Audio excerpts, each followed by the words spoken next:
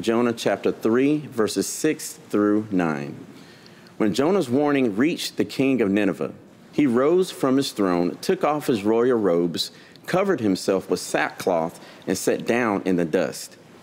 This is the proclamation he issued in Nineveh. By the decree of the king and his nobles, do not let people or animals, herds or flocks taste anything. Do not let them eat or drink, but let people and animals be covered with sackcloth. Let everyone call urgently on God.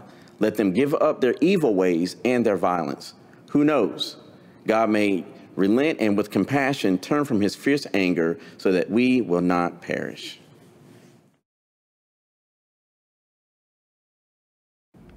Many years ago in my young married life, I made a huge mistake.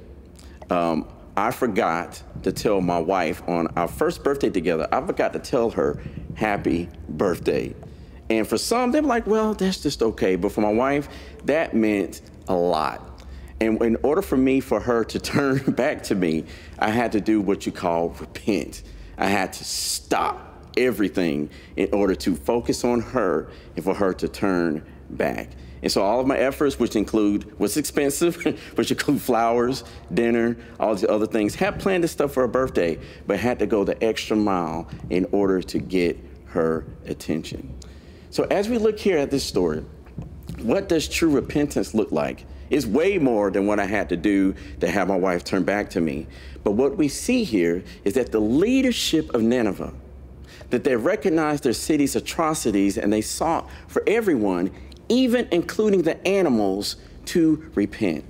They had the insight of the depth of sin, that sin is almost like it's atmospheric and it touches everyone, whether it is intentional or whether it's unintentional.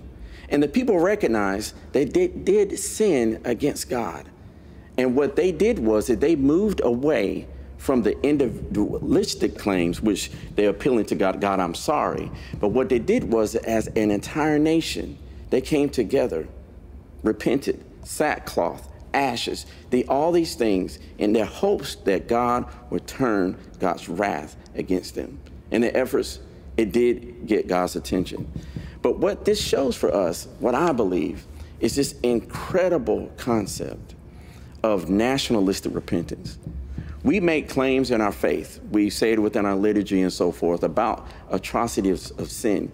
But to get a picture of an entire nation that is collective, unified, completely together as a community, to stop life, even to the point where animals are involved, in order to repent to God, is truly an amazing picture for all of us and what God wants us and calls us to be when sin has touched us all.